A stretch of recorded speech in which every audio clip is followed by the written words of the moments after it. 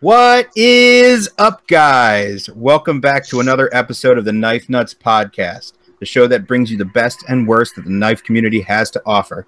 And in case you couldn't tell from my overzealous intro, joining us tonight is the one and only Ben Peterson from BladeHQ. What is up, guys? You did that great. That was a beautiful intro. Couldn't have done it better myself. That's something I've wanted to do since I started this podcast. You have no idea. Yes, I love it. We don't really have a shtick yet, like a line that we could repeat, you know. So yeah, we need one of these. Those things come with time. You can't force that stuff. I'm trying to do like a little spiel, the same thing every time, but it's kind of terrible. I'm working on it. Yeah, we need more shticks. We're not shticky enough at this point. You can borrow mine in the meantime. I will. We'll put the copyright info in the description. Actually, last I heard, we have a collaboration with Cold Steel and Gallagher coming out, where we use some of their warhammers to smash watermelons, and that's our new shtick. Oh wow! Oh yeah. Not bad. Well, anyway, we want to be respectful of Ben's time. Thank you again for joining us, Ben. We really appreciate it. You bet. Thanks for the invitation. I appreciate it. So what we're going to do is we need to know how you got the best job in the world. Good question. So it's kind of random. I was about to graduate from college, and I'd studied broadcast journalism and film. And I'm sitting there going, I don't really want to be in either of those industries, so what could I do instead?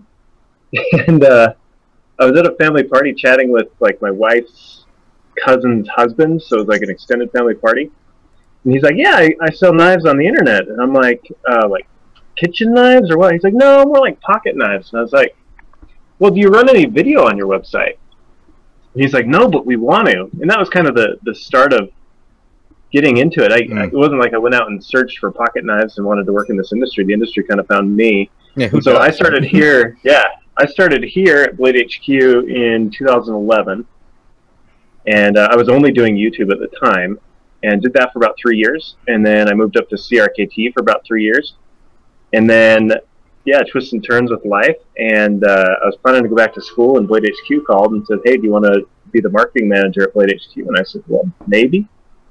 We worked it out, and came back to BladeHQ for a second round. So I've been here about a year at this point. So that's kind of my backstory. Yeah, I think a lot of people in this industry, the industry finds them. They don't necessarily go out and say, I want to sell knives for a living. Totally. And so I'm a knife guy because of my profession. Like, I think they're awesome. I think they're cool. But I think a lot of knife guys, it finds them and they become part of it, whereas it found me and I became, like, in the industry. So. Well, it's interesting because you were one of the first faces of the knife community for a lot of people, myself included. Yep. Like as we start going through I'm sorry. Yeah. You know, it's not a bad face, you know. Thank you. But when we're going through YouTube and stuff like that, there's one, no matter what type of the knife, what part of the knife industry you're in, everybody knows who BladeHQ is, and they associate, you are the face of BladeHQ, you know. So we really, you know, appreciate all the work you've done for the industry. Hey, I appreciate everybody shopping with us. I mean, it's, to me, like, going to Blade Show and meeting the people that shop with us is one of the coolest things, because you work in an online retailer, you don't see people, you don't know who's shopping with you. You know, yeah, you see their order come through and what they buy, but yeah, it's cool to put faces with the names and stuff. So I appreciate you guys watching and shopping with us. It's cool to virtually meet you guys. Awesome. And we're going to have a lot of questions for you as we progress, but there is one thing that we need to know, and this goes to all the guys. What have you guys been carrying for the past week or two? Ben, go first. Do you want me to? Yeah, I'll start. So Benchmade came out, they just discontinued their sequel model this year, and they came out with this sequel with aluminum handles, blue aluminum handles. And I'm such a sucker for blue aluminum handles. It's S30V, and I couldn't resist. It was a SHOT Show special, and I think I picked it up for like $50. So wow, I couldn't resist. So I've been carrying that for probably 3 or 4 months. I'm trying to get like that patina look on the aluminum handles, like a worn look. Yeah. That's gonna look cool. Yeah. I am no Benchmade fan, but I really love that specific one that you have. I think the sequel is one of their nicest looking designs, but the sequel's an awesome knife. It really so is. it goes with Benchmade. Yes. Axis lock, man. I can't get over the Axis lock. I'm smitten with it. Truly. You've always been a proprietor of the 940. I know that. Yeah. Do you know what's funny? So we made that video where I bought the 940. Mm-hmm. Carried the 940 for about a month, and I realized so that was my first. I'm not even gonna call it a big knife. It's not a big knife. It's more of a medium-sized knife, but over 3-inch blade. And I realized I just don't like an over 3-inch blade. I like under 3 inches. So I sold it. I flipped it. Boo. Oh, how about that? I think most of us have owned a 940 at this point. Jake, I know my first experience with it was yours. You had the 940. I was enamored with the pink backspacer. Like, I needed that pink backspacer in my life. They knew how to do contrast on that one. With They the certainly green. did, the watermelon colored knife. Yeah, exactly. It was amazing. And then it prompted me to buy a gold class version. The gold of that. I know you had to one up me with the gold class, and With the I'm glad you did. weird like turquoise colored titanium handles. And M4 steel. That was my first time experiencing M4 steel. Mm-hmm. Yeah, that was actually pretty nice. I have had one 940 for about 3 days, and then it was in a trade, and I immediately traded away. But the newer ones are actually kind of appealing to me, like the 940-2 with the G10 scales. Dash 2 is awesome. And the very Chris Reeve front chamfer on the scale, which is a really subtle detail, but for some reason I really like that chamfer on the front of the scale on the G10 ones. I don't want to plug any other retailers around here, but there is another person who has one with a C-Tech inlay that is really cool. You know. Yeah, from Going Gear. I'll plug him. Marshall's awesome. I was going to say, no free promotion on this podcast, but there we go. You said it anyway, so it's at Going Gear. Marshall's the man. I really like Marshall. And, you know, this industry's small enough that, I mean, I'm not going to tell you to go shop at Going Gear, but if you end up there... If you end up there, only buy that 940. It could be worse. Yeah, only buy that 940. You're not allowed to buy anything else. In fact, I sat down and just chatted. I always chat with Marshall. I've chatted with him for years now at shows. And, yeah, I was just chatting with him the other day at Blade Show. He's a great guy. Love Marshall. Good guy. He always seems like a pretty good dude, yeah. He does like some really in-depth YouTube videos. You know what? He does a really great job with that. I might say he's second only to someone else on this podcast. No, do you know what? I will freely admit, like, I watched Marshall's videos when I first started doing this because he did a great job. And so back in the day, I used to watch his flashlight videos and just kind of like digest what he was doing. He's a smart guy. I like him a lot. Cool. Well, we're really enjoying what you're doing with the knife banter videos. We aspire to that only in an R-rated sense. I think our production values will always remain a little bit more DIY. Yeah, that's very true. Jake, what have you been carrying? Well, that HAP 40, the new Spyderco, is still getting a lot of pocket time. Although today, just for Dave, I did switch to a Lion Steel, the Lizard Damascus tie spine. This is great segue. Not to interrupt you, but I recently found out I had a Lion Steel on pre-order that I didn't remember pre-ordering. So your boy is going to be the proud owner.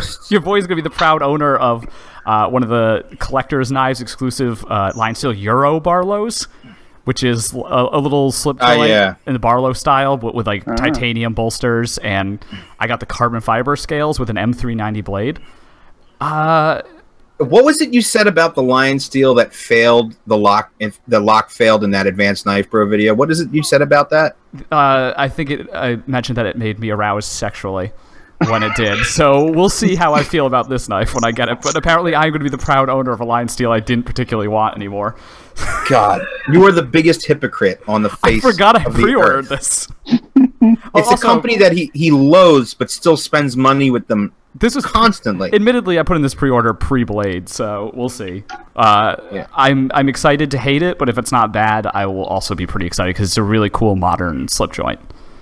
Are you saying that you're going to be able to remain objective even after all of your all the hate, lots of hate, the real genuine hate? I mean, I'll still make fun of them, but if it's good, I'll say it's good.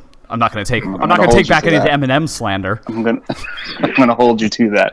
All right. All right. Fine. What are you carrying? What did I carry today?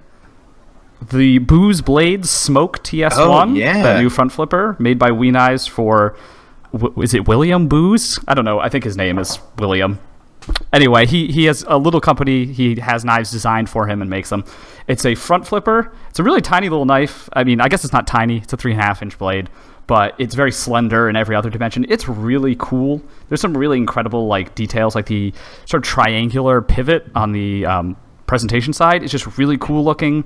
It's a front flipper. It flips really well as a hidden hardware 3D pocket clip that works really well. I like it. The only thing I will say is mine came dull and a bunch of other people's came dull, and mine has like a weird stray tooling mark where the plunge grind is. So like, I guess maybe that's why it was $200, because that seems like a really good deal otherwise. So maybe the quality control was a little iffy just because there was only 100 of them. So, you know, if a couple were dull, that's a little strange.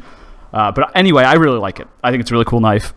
And I also got my reground Nirvana back from Josh at Razor Edge Knives. And oh, yeah. You were talking about that. Oh, it's so cool. It's so cool. It's a 60 grit regrind, so it's very, very, very coarse. Like, it catches your finger when you run it across it. But so you bought that from BladeHQ, and you were going to send it back for... You were trying to try and return it, right? No, that will lead into a question later about how you guys feel about returns and pickiness. I do have some questions in that, but no, I'm sure you do. It is it is definitely a keeper now. I've put too much money into it. I'll just wait until I'll just wait until the lock eventually fails and Spyderco refuses to service it. So, oh god, yes. And believe it or not, I'll have some opinions on that too. No, yes, that'd be nice to get the both sides of the coin there. But so yeah. Brian, what have you been up to? Have you been carrying any knives lately? No. Yes, but just in pieces. You know, I only carry them pieces at a time. I'm just knee deep in getting these mini typhoons going. That's great. I mean, you're now knee deep into the second run? Yes. Very cool. How's the heat? Did you get the heat treat stuff back from the drop points or no? Nope, they're there now. They should be a couple more days before they start heading back. Is that with Paul Bose? Yep. Okay, cool. Yeah, just trying to give them a shot. I have been carrying 2 knives over the past week and a half. The first one I want to mention is I did end up choosing the carbon fiber Liang Ma kitchen utility knife. It's just something about it in person just stuck out to me more than the micarta version. Yeah, something about it. Yeah, well, the truth is that the micarta version was a little off center, but that wasn't the deciding factor. I just felt like I like micarta to have like a texture, you know, like a physical texture, not just a visual one. And this one just was kind of smooth, and I like the integrated backspacer and the contrasting hardware, so I kept the carbon fiber one. Awesome knife. Talk about blade to handle ratio. Yeah, that thing, holy crap, awesome knife. The second thing I'm carrying is a knife by a gentleman by the name of Spencer Cox. Everybody laugh now. His Cox Workshop is the name of the company, and it's a custom knife that is mostly CNC. I think all CNC. The knife is actually called the Rescate. I think I'm saying that right. It's a strange name. It's probably one of my only criticisms about the knife because the thing is amazing. It's a Spanish word meaning rescue. Well, thank you for that. Well, that was easy. That was easy. Wow, and I was just about to say it means penis in Spanish, but that joke is ruined. Well, it means rescue in Spanish. That's why we need Ben here all the time. You're invited to stay for every episode from here on. Perfect. I will translate all the weird names into meaningful words. Well, it's a fantastic knife. We were talking a little bit before we started that from a design perspective, it looks like really handle heavy, but in person, it actually works really, really well in hand. Great. I could see it work more as a rescue knife. Very, very well. Fantastic details, no hard edges, and he sells these things for $400. Honestly, if BladeHQ is shopping, I wouldn't be surprised if you guys picked up a few of them because they're very well made. He's very easy to deal with. They come in these leather pouches, all wrapped up. Very, very cool stuff. I'm very impressed with this relatively new maker, and that's Cox Workshop. So I've really enjoyed that. Cox Workshop. Did he just get the knife nuts bump? Do we have a bump? Is that a thing we do? He got the first official knife nuts bump. Oh, okay. We have a bump now. Cool. Let's see. We have a bump. Let's see if it sinks as many makers as the skeleton bump. Hey, I've seen the skeleton bump do some good for some people. No Maybe. Comment. Anyway, let's see. Where can we go from here? Do you want to start getting into some questions? Yeah, sure. Why not? So you want to start with some of our questions because we're more important than our listeners? Just kidding. We love you guys. Absolutely. Okay. You know what? Let's get to that question I asked before. So Ben, and then Brian, you could chime in on this. Yeah. So you guys sell to knife enthusiasts and not really... You know, BladeHQ is definitely a pretty specialized store. You don't sell, like, $20 Gerbers to people. You have a whole range. And, you know, when people get more and more into a hobby, they can get more persnickety about minor details. So persnickety. That's the $10 word. What do you think is an acceptable level of pickiness? Because I imagine you guys get a lot of returns from people who are being ridiculously obsessive about certain details. But then also, you know, sometimes people have legitimate complaints because sometimes, you know, the companies don't necessarily catch up with what the enthusiasts want or expect in terms of fit and finish. So for you, from your experience at BladeHQ, what do you think is a reasonable amount of pickiness that you should be when buying a knife, a production knife, let's say, from, you know, BladeHQ? That's a really good question. And I think you got to look at it from a brand perspective. You got to look at it from how much did you pay for this knife? I think if you're buying a $30 Tenacious, you can't be persnickety. I mean, I think to a point you can. Obviously, the QC has to be there, but you get what you pay for. And so, no, the G10 is not going to be perfect on the liners. You don't get that in a $30 knife. But if you're buying a Sebenza, you better darn well have really great fit and finish. The blade centering cannot be off. So I look at it from that perspective. Like, and the thing that's funny is you'll get somebody who buys like a $20 knife, and then they're all sorts of bent out of shape because it's not a perfect sample of that particular knife. And it's like, well, you only paid $20, and the scale's different for everybody. You guys are talking about buying $400 knives. If you're paying for a $400 knife, it better darn well be great. Mm-hmm. But if you're paying for a $25 knife, you get what you pay for. So that's kind of my short answer to the whole thing. Yeah. I mean, I feel bad when, you know, because I think people generally have a good expectation when you've been collecting knives enough. But one thing that I've noticed is when, like, for example, Boker Plus, who, you know, have a spotty history with fit and finish, when they'll do a collaboration with a really hot custom maker, and then you'll start getting people who are used to buying multiple $1,000 knives, buying cheap production knives, and getting upset about that. I feel like that probably gets burdensome at some point, but you know, that's a very specific thing. It does, but you know, one example of that I think it happened a couple of years ago, and it's an ongoing thing. But anytime a custom maker sends a custom knife to a production company, it's not going to be as high as their custom. So I remember when the Burnley Quaken came out from Boker. Mm-hmm. I believe it was the carbon fiber version, and there was kind of some chips in the carbon fiber. Fit and finish wasn't great.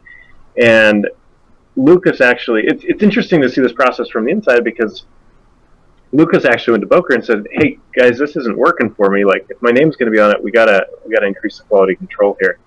And I think Boker's actually made some good strides when it comes to that. And it's not going to be perfect. It's a production knife. It's coming off a line. But it's interesting to be on the back end and see these custom makers. I've seen Ken Onion do the same thing, where his expectation of quality with his customs is so high, and he knows it's not going to be perfect, but he takes some of that to the production companies he works with. And I think it's kind of a rising tide raises all boats in the harbor. I think those custom makers are increasing the quality of lower end knives in the industry too, by simply saying, "Look, this has my name on it, make it good." Yeah, I mean, it's a fantastic thing. And I'm sure when you were at CRKT, you got a lot of that. But, you know, let's talk about BladeHQ. Let's talk about the present. Well, I have to say that, you know, it's funny that Dave, of all people, asked this question, because he is literally the most persnickety human being I've ever met in my entire life. I am definitely not. No way. What's the general consensus here? I resent that. Persnickety. Plus one here. Absolutely. I resent that. You resemble that. Fine. You wear it well, dude. All right. It's true. It's part of his shtick. Mm-hmm. Well, yeah. Go ahead, Lana. Well, I was going to say is, you know, we just talked about, you know, seeing the Burnley Quakens come off the line. And a lot of us are curious about how much how insight you have. You know, Epic Snuggle Bunny actually posted this on my Instagram, and something that's been on my mind too. It's how early do you guys get to see prototypes? How early do they, you know, do you guys put in orders for knives? And how do you know how many to buy?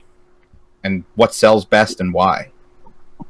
Yeah, that's a really good question. To answer the first question, when do we know? It kind of depends. When we go to SHOT Show, typically first time we've ever seen stuff. We might get things a week early from the manufacturer, but most of the time we're kind of going into it blind. And in fact, if any manufacturers listen to this podcast, I wish they would give us more notification, like simply because a lot of people come to us for information. We're finding out a lot of times the same time as the consumer because they're doing an announcement. So I wish that were a little bit different. Now, there are times, for instance, the Benchmade Bug Out just came out, 2 weeks ago. We saw that one, we saw a prototype of that one probably 6 months ago.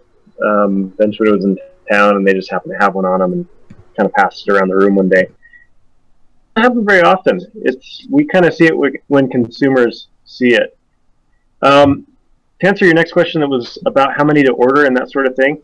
Man, that's alchemy. It's fascinating because some stuff just takes off and goes crazy, and other stuff it's like, oh, well, that didn't do as well as we thought.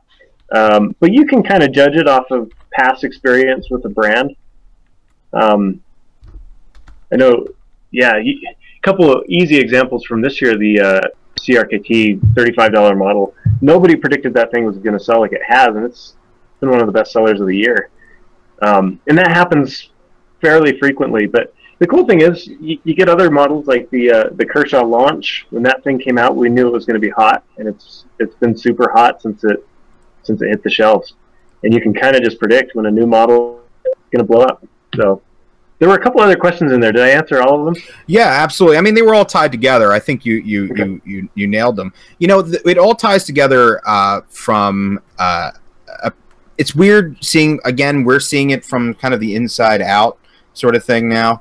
And looking at trends and trying to predict them. Is that something that you guys are looking at all the time? Do you guys look at that stuff, or you just say, hey, these are cool, we're going to keep them, we're going to sell them, whether they sell or not? Hey, you know, that's great. Oh, absolutely. We're totally looking at trends, and it's partially terrifying too. For example, we've got 5 Spyderco exclusives that have been in the works for 6 months already, and they're not going to show up for another 6 months. And do we already know about them, or can you talk about them right now? I'm sure there's I can't talk about them yet. They're exciting though. Be excited. Be excited. We're excited.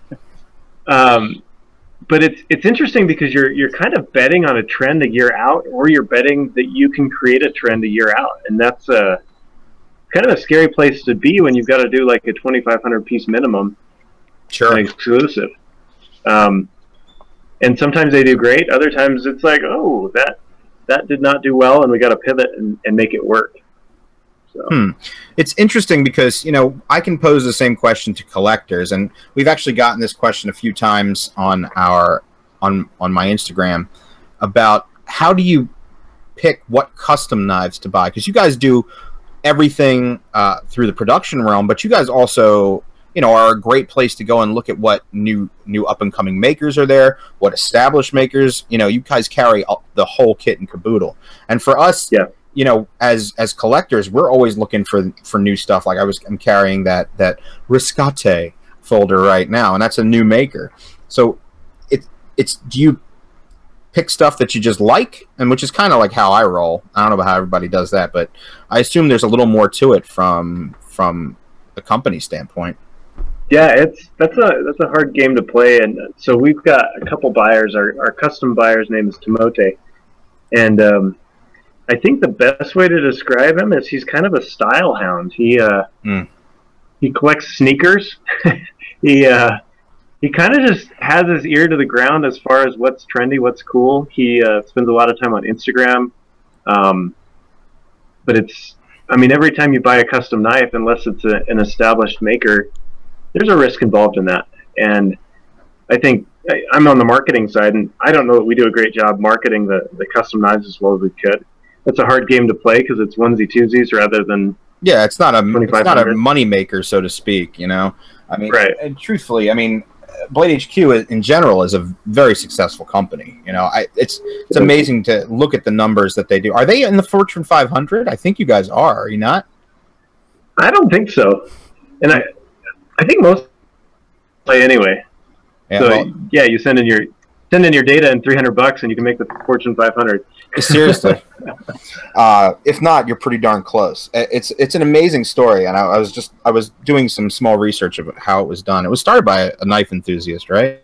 Yeah, so it's actually kind of an interesting story. Our history is we started as a software company, and one of the founders was selling knives on eBay back in like 2002, 2003, so kind of early e-commerce days. Mm-hmm. And so he was just kind of doing that on the side, and then his buddy was trying to start an e-commerce platform. And so they just kind of randomly threw up knives on the internet to test the e-commerce platform. They actually licensed that out for quite a few years, and eventually realized that there's more money. Oh yeah, there's more money in the niche of knives than trying to compete with big e-commerce platforms. So they kicked everybody else off the platform, and they just use it for BladeHQ now. So it's kind of rooted in software development. We run our own platform, and it's interesting and fun. So we run kind of we're probably a cross between a tech company and a retailer when you get right down to it. Which is funny because I actually work for a small computer company named after a fruit, and I see a lot of this stuff. I see a lot of companies try and start out. The BladeHQ website is a model of perfection. It is amazing. Like going on there and searching for, you can search PM2 and it knows what you're talking about. It's crazy. You can go by color. Everything is just on it. And honestly, a lot of the questions I've been getting on my Instagram hover around the website. It's like, what's happening there? Why is it like that? How do I do that? What's happening there? And it's a proprietary software. It literally is the core of BladeHQ. Yeah, and it's funny. It's the best and the worst of both worlds as far as having a proprietary software. You build a lot of stuff from scratch. We've got 3 developers working on it full time. Mm-hmm. And so when we want a new feature, we have to be really serious and deliberate about it. You can't just say, hey, I want this, and plug and play. So everything we build is very well thought out and deliberate. So that shows. That is one of the cool. That's honestly one of the reasons we wanted to have you on the show, is because you really do. You guys do push the boundaries of what this industry and what this community is capable of, and I think that's really cool. A huge voice for everything here. Yeah, you guys were among the first. We're definitely the first retailer to really do more community engagement in the sense of making videos and inviting the fans to participate in videos, which you probably have noticed that a few other companies have sort of latched on to that model.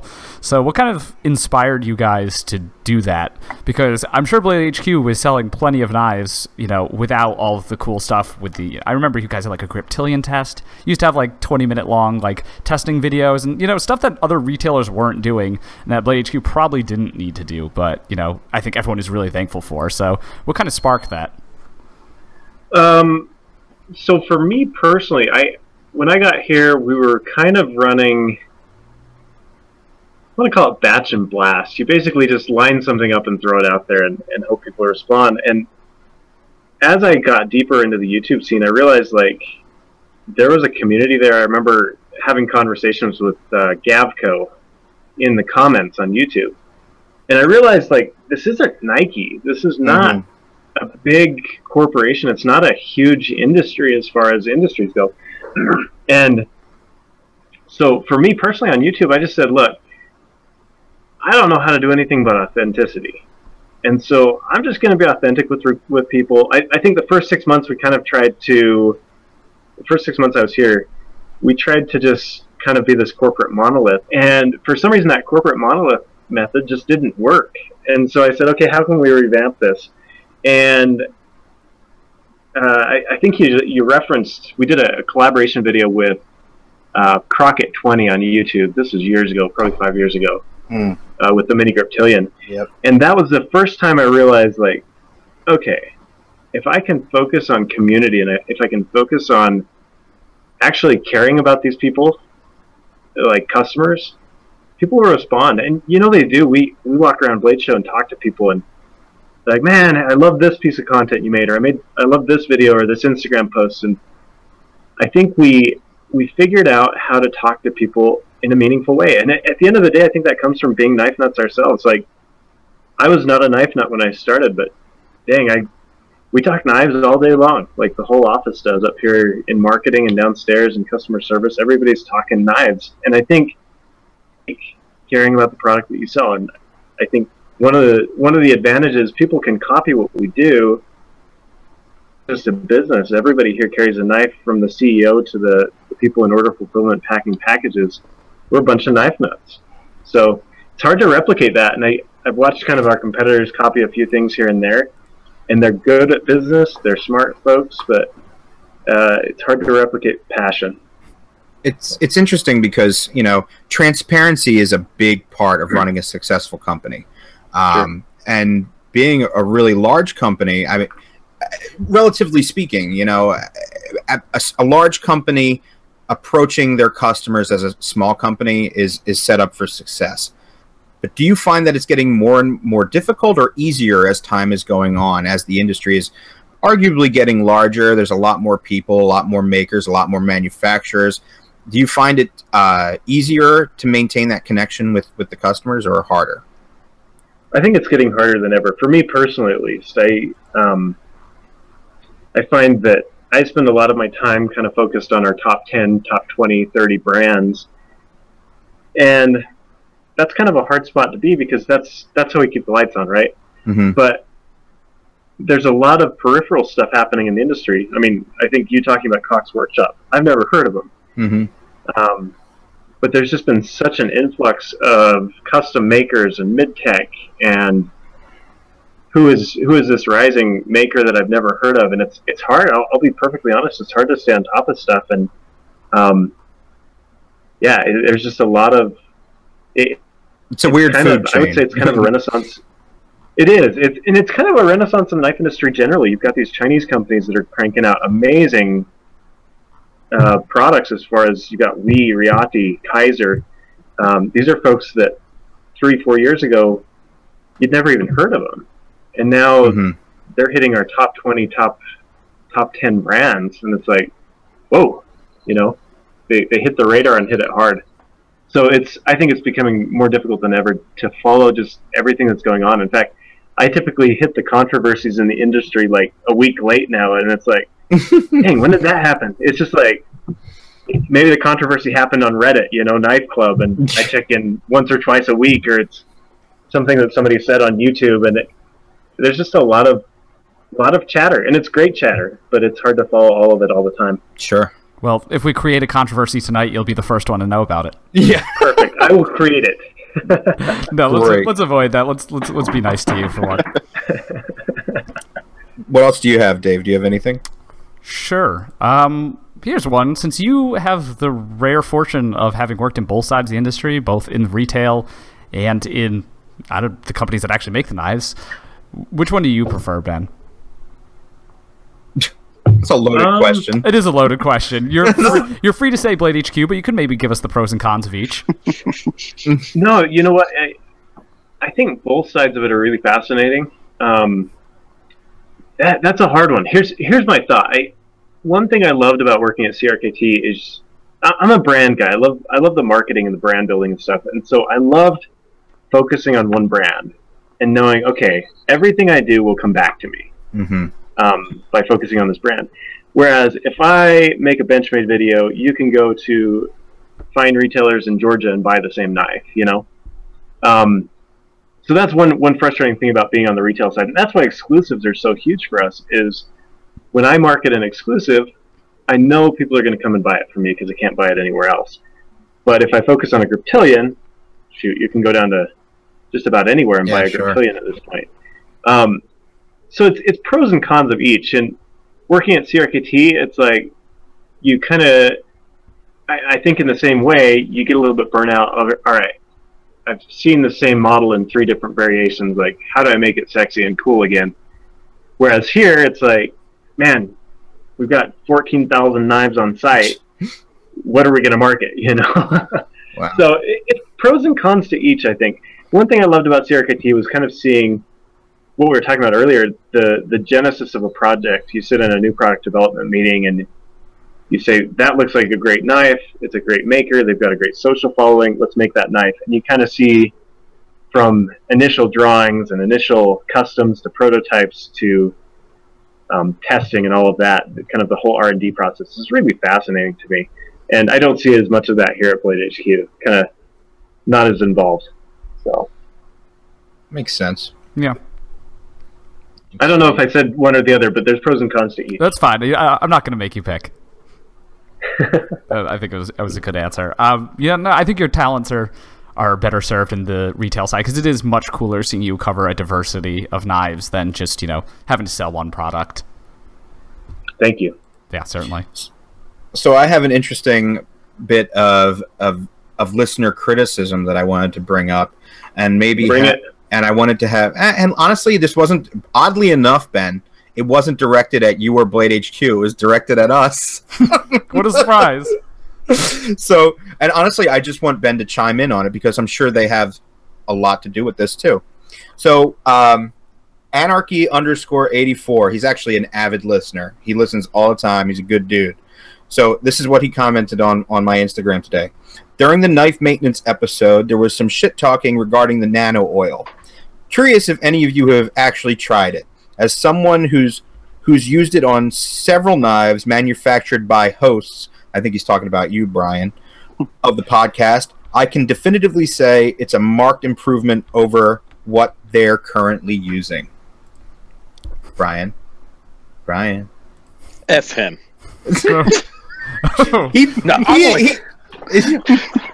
Listen, then use it. That's what do you want me to say? Then if you think that's an improvement, use it. Yes, and he does have one of your mini Typhoons, and he loves it. I know. I'm sure he'll never buy another one, but whatever. So I remember what I said about it. It sounded like the scrubbing bubbles to me, but you know that's all I had. That's the only opinion I had on it. Dave, have you used that stuff? I have not. I mean, I was just saying that I was speculating that. Yeah, I don't think we actually said we didn't think it would work. We actually said it should work for the amount that you pay for it. I was very specific about feeling that it's probably not best served on a knife. You know, the type of mechanism and the types of loads on the moving parts in a folding knife are not indicative of a nano oil. Yeah, indicative of that sort of thing compared to, you know, something like machinery or manufacturing might be. But you know, I've certainly handled knives that had been treated or whatever word you want to use with nano oil, and I wasn't able to notice a difference. But what I have not done that I should now do is an actual, you know, back-to-back comparison. I just bought some. We got to put our money where our mouth is. I just bought some. I just bought some 10 weight nano oil. Bought some nano oil? Yeah. I just went and bought some. You weren't listening while I was talking. You were just purchasing. You were just shopping while I'm talking. You know what, Jake? I'll order some too, and we'll put it on my knives and not yours, and we'll do a back-to-back comparison.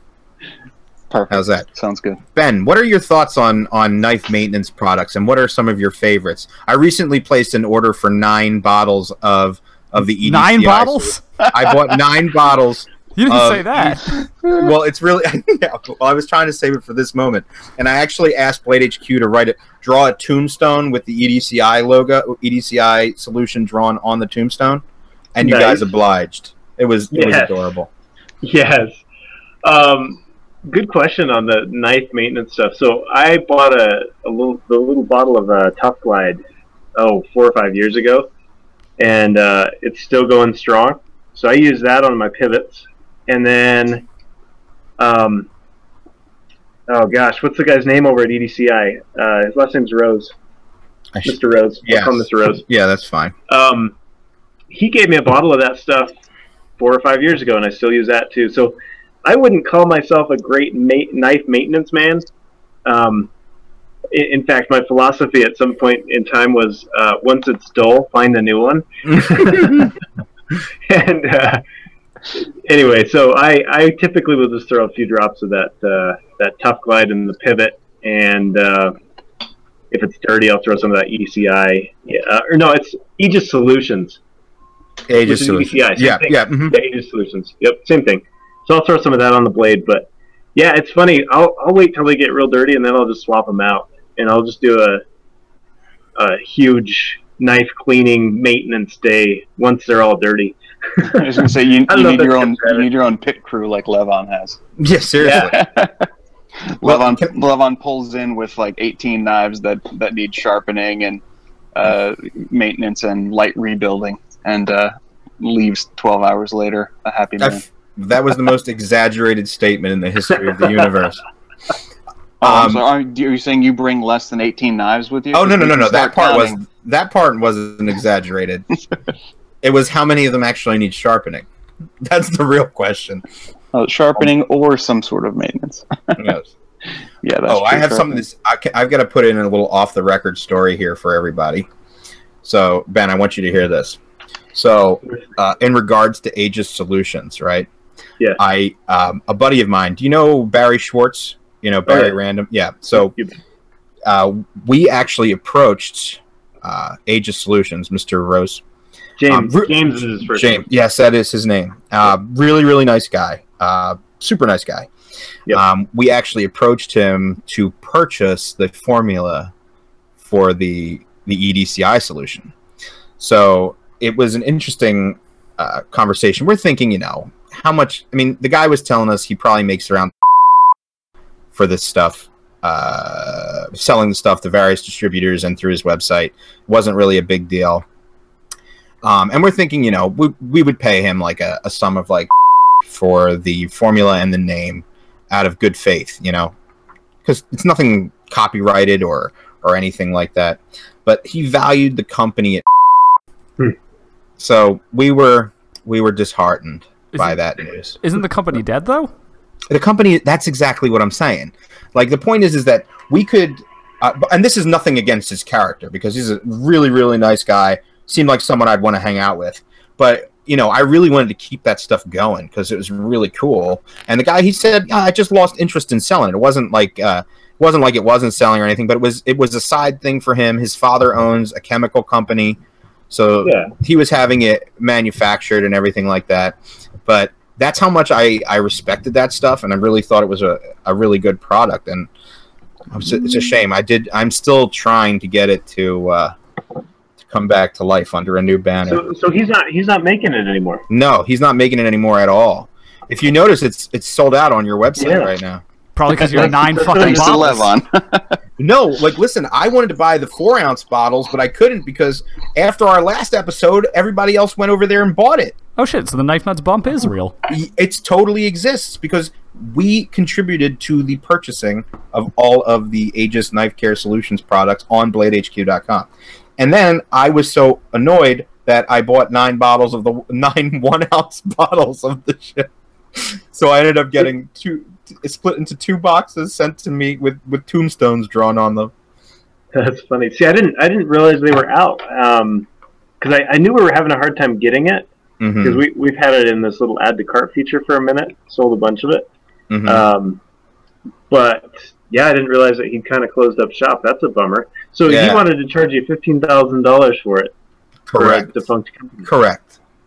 Bummer, dude. Yeah. So that's my story about Aegis Knife Care Solutions. Maybe a company with a little bit more capital than us, maybe BladeHQ, could buy it. And don't give them any ideas. Have some BladeHQ branded maintenance products. Yeah, we had already planned on making it blue. So there you go. make the bottle silver and the solution blue, and you've got, I don't know, BQHI or something to that effect. Isn't the BladeHQ logo also kind of shield-like? You can keep the Aegis name. It's Oh yeah.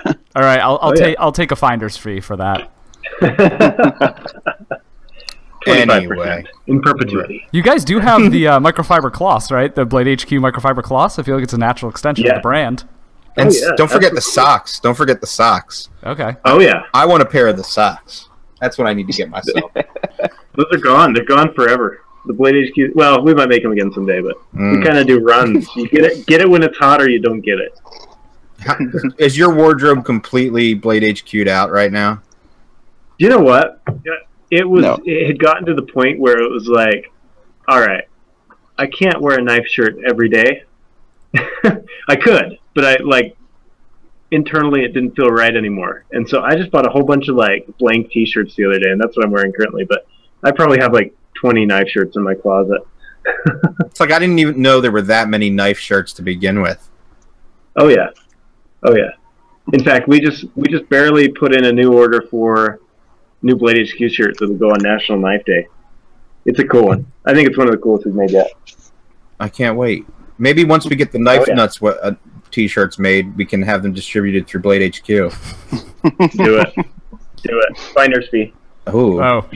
I don't think the podcast generates enough revenue yet for that.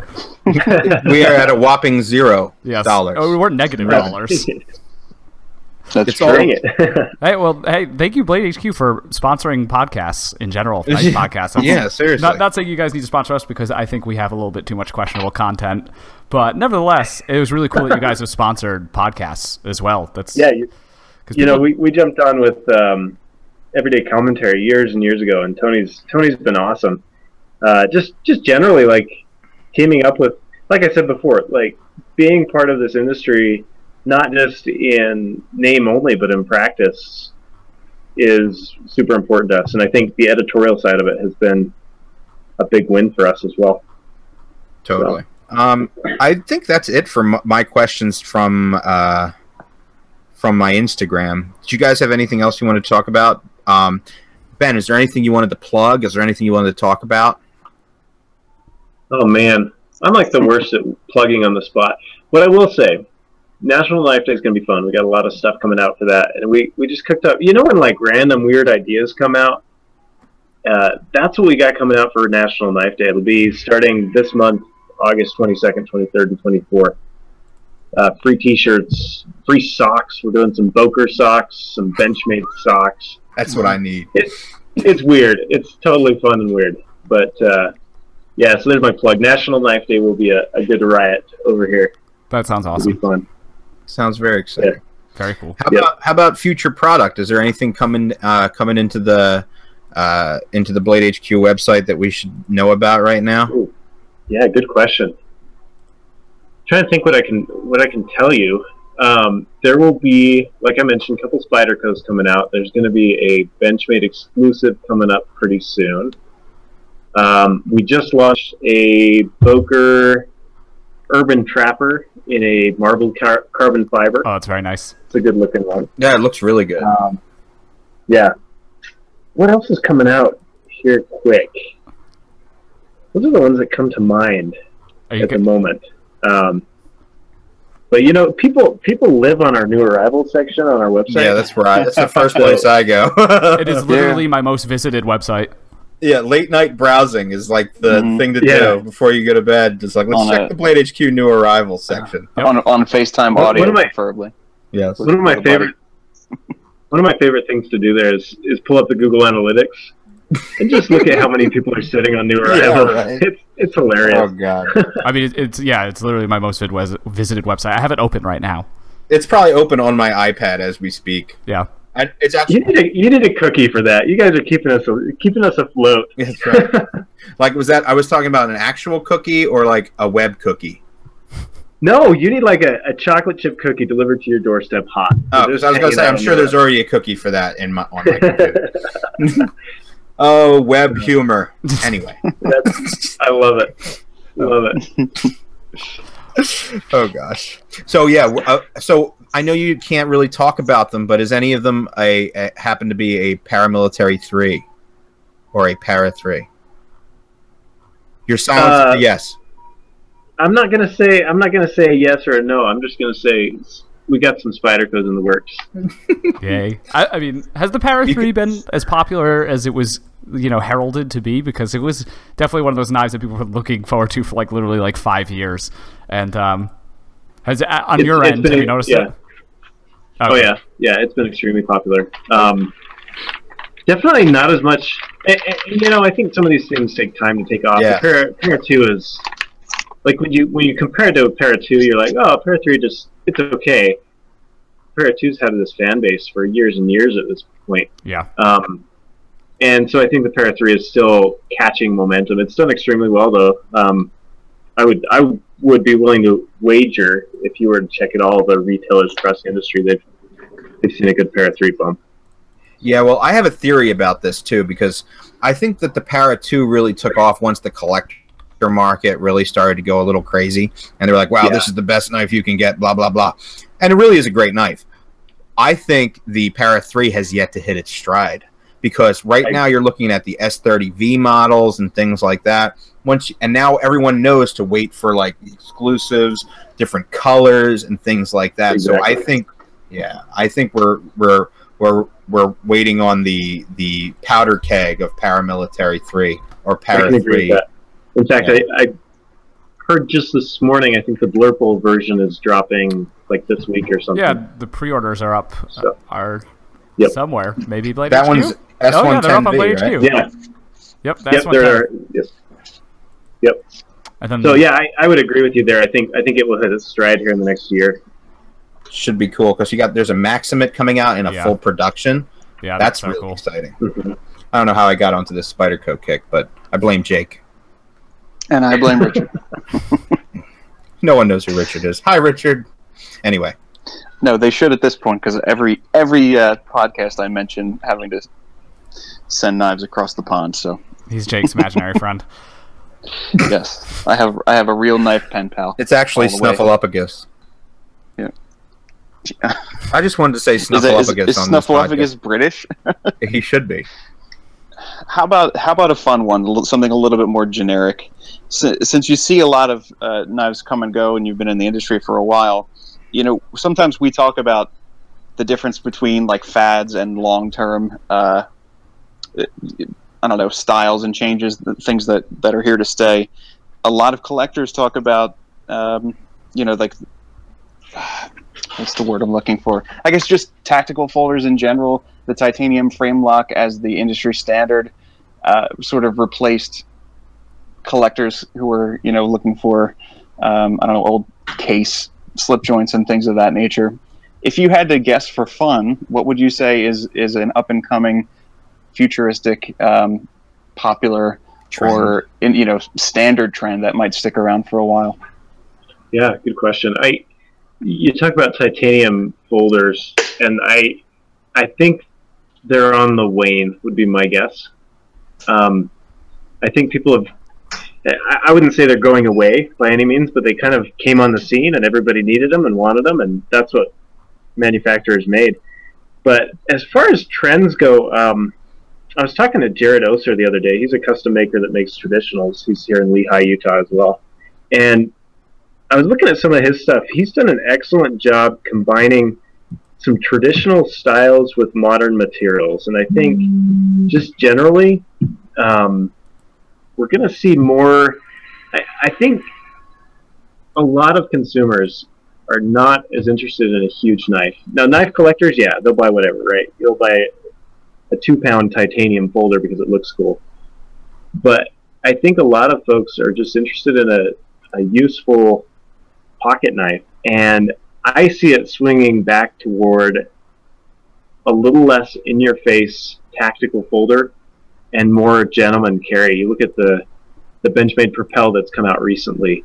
You look at some of the smaller kind of EDC-friendly knives that are coming out, and I also see a huge opportunity with autos. I think that with the switchblade repeals happening, I think Colorado's kicks in here in a couple weeks. I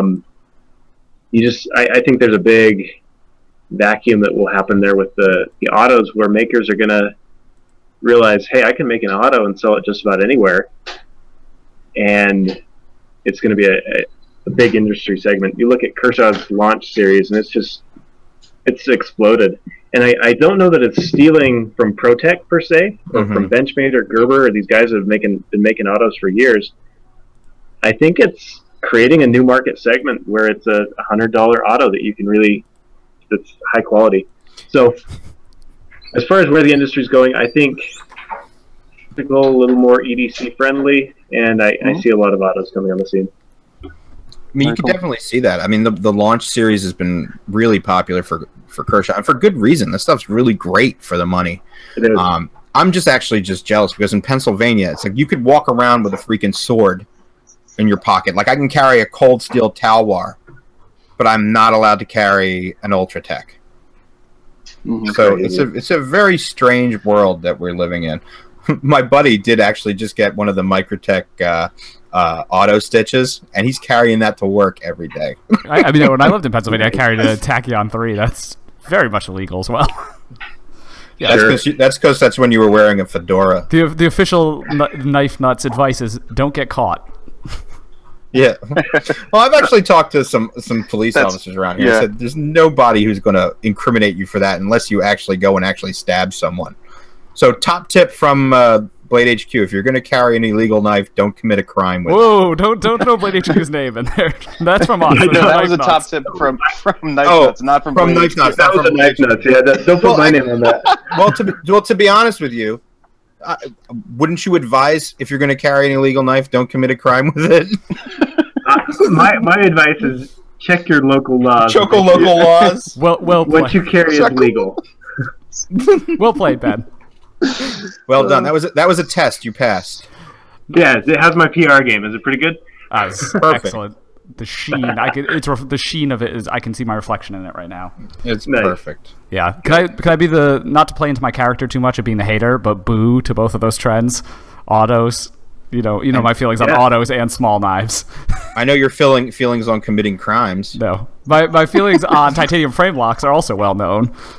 How do you feel about those? That no one should disrespect the god Chris Reeve by disliking titanium frame locks. Which brings me to one thing, Ben. I don't know if you were responsible for the BladeHQ shop tour of Chris Reeve knives, but that was an incredible series. Like, that was such an awesome insight. Do you want to hear the backstory? I want to hear every piece you can tell us about that. Oh man! So my brother-in-law lives in Boise, and we went up to visit.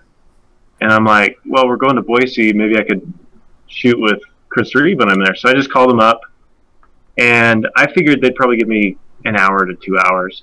So I shot that on vacation. Back in the day, BladeHQ used to be a lot more guerrilla. And so I drove up there on my own dime. I got paid to shoot it, obviously, kind of my hourly wage or whatever, but it wasn't like, it was just hustle, man, just straight up hustle. So I went there, and, Chris Reeve kind of has this interesting reputation. You either love him or you hate him, or you hate him and love his products or whatever. And my experience with Chris Reeve was fantastic. I mean, I was there for about 5 hours. I didn't know. It was kind of weird. It was one of those situations where you're like, all right, we've got something scheduled, but maybe they'll give me time, maybe they won't. Maybe they'll let me shoot things, maybe they won't. And I showed up and started talking to Chris, and 5 hours later, it was like we were done, and it was a cool experience. And I don't think a lot of people get to see the inner workings of Chris Reeve with Chris Reeve explaining it. No. And he's a passionate dude. He's a guy that has, I think his intense passion is what has made him Chris Reeve, and it's also why he has defectors or detractors, people that say, oh, this guy's nuts. But man, I was blown away being there and seeing like just his attention to detail and his intensity about the whole thing. It was like, wow, it really made Chris Reeve come alive for me personally. Yeah. Cool thing about that, so at Blade Show this year, the Anne Reeve, who runs the company now, she came to us and said, "Hey, would you like to do an exclusive?" So, kind of a side announcement: we have an exclusive Chris Reeve coming out here in the. I was going to ask about that exact thing. Yeah, we've got that coming out here in the next couple of months. So we're actually sending our videographer Jamie up there next week. He'll be at Chris Reeve again, awesome. kind of for the Chris Reeve Shop Tour reprise. Well, that is centered awesome. around this particular night. That's so cool. Yeah. So, and I'm excited about it. Chris Reeves is, as a company, is kind of in a new phase. Chris has stepped out of the daily operations of it, and so I'm excited to be able to tell another Chris Reeves story, where they're at now and where they're headed, and that sort of thing. So I'm super excited about that. I've constantly, if you've ever met Anne Reeve, she what did she say last time I saw her? She's like, "I'm a hugger," and she like gives me a hug every time I see her. And it's just one of those really cool relationships where we kind of scratched their back a few years ago, and they haven't forgotten. Wow. And I think that's, for me, I have a lot of respect for that, because I kind of shot that whole thing on my own dime, and I kind of stuck my own neck out there. And Chris Reeve, as a company, has always respected BladeHQ for the work that I did there. So it's kind of cool to see the legacy that came from that.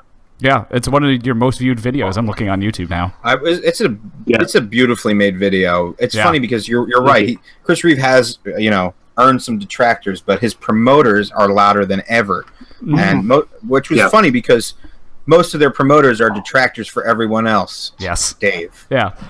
And, I mean, my thoughts on Chris Reeve at this point is that he's been so overly mythologized and over-romanticized as a person that it's almost hurting the brand to other enthusiasts. It's by people like you. I mean, yes, I do it, like, satirically. You are your own self-fulfilling prophecy. No, I do it satirically. Like, I don't think one human being can change the course of a company that dramatically, like, just his departure.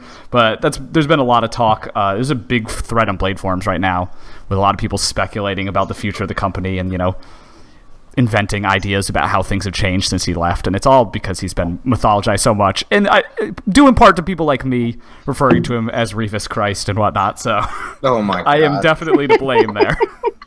But that video is fantastic. It's interesting. Just today, in fact, I got an email. Chris Reeve Knives sent out an email to look like kind of their dealer network, and they've kind of had some trouble with a coating that they were trying to put out, and they basically said, we've got knives in all sorts of stages of production that need attention, and we're not letting them out of the door until they're right. And I look at that and I think, man, this is a company that really, like, you're losing profit by not letting those knives out the door, but you're preserving reputation, and they stand by that. And I think it's remarkable. Kind of having seen some recalls and things go out the door from different companies around the industry over the years, it's remarkable to see a company that is more concerned about quality and maintaining that quality and the reputation that comes behind it than sending stuff out the door and getting paid for it. It was totally fascinating to me, and I think I suspect that email will probably go public here eventually through Knife News or whoever else, but it's fascinating to me to see here's a company that really, really believes what they say, and they're going to stand behind it, even if it hurts their bottom line. I know a guy on this podcast that speaks his mind and has always something to say about everything, but stands behind his product and sells pretty good stuff. Ryan, do you have any thoughts on this situation? Not really. He's so stoic. Classic Ryan fashion. I just I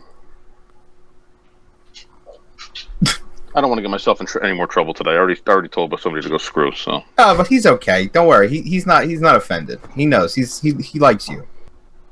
No.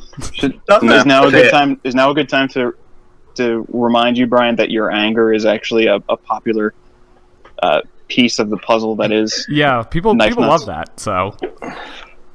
Yeah. I'm trying to be good. Have you've done business with BladeHQ, right? Sure. Yeah, there's a bunch of Sharp Eye Design up there. Yeah. How did that go? How did that happen?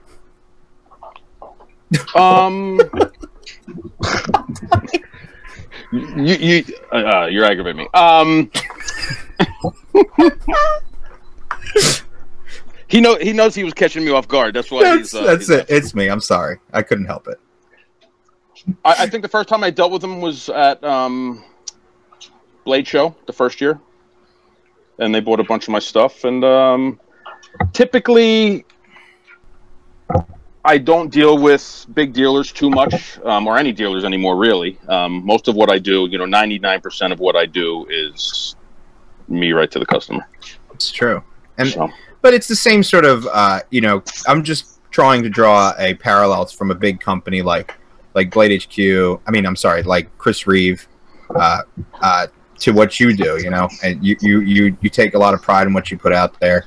That's why you take things a little personally, and Chris Reeve sort of earned that sort of same reputation, probably. Yep. Yeah, I mean, dang job right.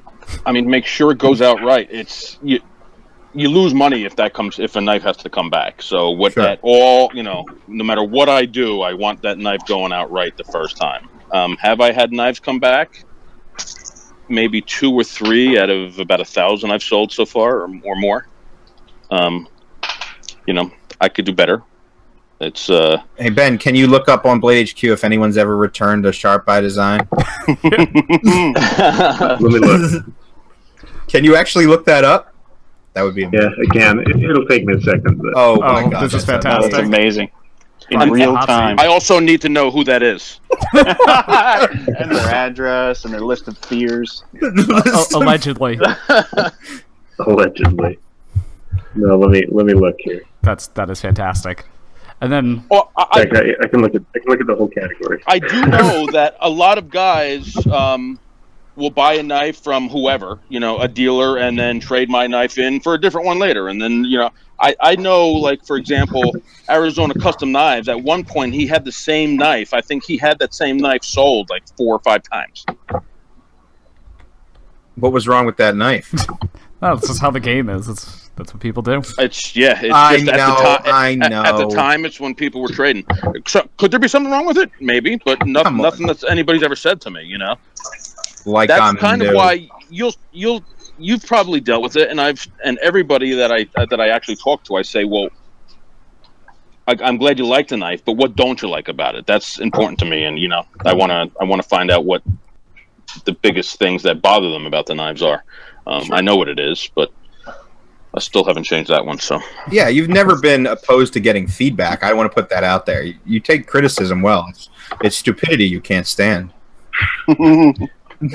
Never any shortage of that. Yeah. Lately, it's always been my same frustration as since I started this. Is I do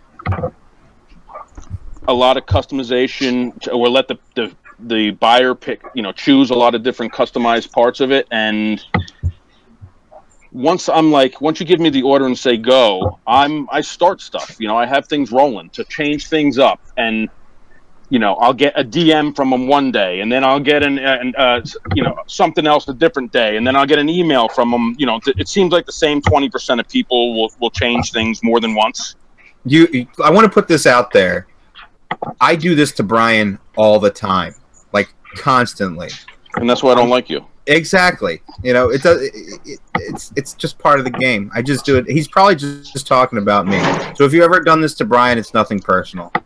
Really. I talked to you enough though, where it was always easy to update. When I'm getting people making changes from all different directions. I might be out at the time, and I happen to look at it. Now it doesn't show me that that it was viewed, and I talk to 6 other people in the meantime. It starts going down the list, and then I don't go back and update it. So what happens is I build the knife, and then the guy goes, "Oh, well, it was supposed to have silver surfaces." Okay, show me that, and I'll do it either way. But can you tell me where that was stated? It's like when they ask you for like red anodizing, right? Oh, and it's hard to keep track of all that. So what happens is I build a knife, I tell the person their knife is ready, and it's okay, now I got to take that knife apart, and taking apart titanium screws that are anodized, you might as well throw them away and start from scratch. Really, I know, I get it. it turned into a big fiasco. So, as a matter of fact, this is funny that you mentioned this, because yesterday I sent out an email to my whole list, and I'm not just changing up all the time every time. From now on, from this point on, if you want to change, you're already on the list. You go back, you fill out a new form with all your new picks. I get the new form submitted to me, and you pay a new deposit, and you go to the end of the list. Seems reasonable. I can't keep up with it any other way. If I am losing money on this mini typhoon deal with the amount of time I'm spending trying to keep this organized, I get all day, every day, I get the same crap from people. In your defense, I have seen the spreadsheet. It's terrifying. It's a pain in the ass to keep track of all that. And then, you know, you have a knife built or 3/4 built, and the guy's screws are colored, and can I change my screws? I want to try. It's like, come on, you couldn't get your friggin' act together earlier and pick that out. Is it that mind blowing that you got to change the 3-spoke pivot? Sorry. Okay. I'm sure Ben will agree with this in a much more diplomatic way. Any updates from you? I'm sorry. Now you get to see us in full flare. No, I love it. And you know, I think that's part of the reason as people get bigger, they start to standardize more and just say, like, forget it. This isn't you can have your eggs sunny side up or fried, and like take your pick, you know. And they start to standardize rather than taking orders on a million different things, because it gets hard. We see that too. I mean, even with the box drawings that we do our best to get to all of them. That was my next question. I wasn't sure if it was really your department, but what was the weirdest request you've ever heard coming from the order department? Wow, good question. There's been some weird stuff, like Chuck Norris stuff and like Pokemon stuff. Well, I mean, like, I don't know that I've ever seen like the weirdest ones. Most of those don't make it my way, but even the ones I see on the internet sometimes that people post them under the hashtag BHQ drawing. It's like, where did you come up with this? And how did we draw it for you? I when I was laid up, I had my Achilles tendon reattached, and I was laid up for a really long time. And I ordered a few projects off of BladeHQ, including a Flytanium scale set for a PM2. For my BladeHQ exclusive M4 PM2, nice. Shameless plug. And I got copper scales for it, and I wasn't able to leave. I was literally immobilized for months. And I remember asking BladeHQ to draw all the things that I couldn't do while in a cast. And they said on the box was like a mural of all the things that I can't do in a cast. That's awesome. It was pretty amazing. I think I took a picture of it. It may have been all the things I could do in a cast, now that I think about it. See, either way, it was amazing. Like I'm looking at Instagram right now. There's like 160 under the hashtag BHQ drawing. And I'm like, you know, where did all the rest of them go? I think it should be a requirement. If we draw for you, you must post, because I want to see them all. I don't get to see them all before we go out the door. Well, Ben, there's some good ones. When you got a request from me of a picture of me and Chris Reeve holding hands on a swing set, then you'll know who that one went to. Yes, I love it. Also, I think we're just going to encourage people to ask for even more ridiculous things now. So we may have created a monster for you guys. I love it. I think it's hilarious. In fact, our best two artists left the company probably 2 or 3 months ago. So if our art has declined, we're training new artists right now. Okay, so I noticed that the gravestones were a little, shall we say, abstract. We're just gonna wait until BladeHQ is big enough and can hire full-time order artists. Yeah, wouldn't that be hilarious?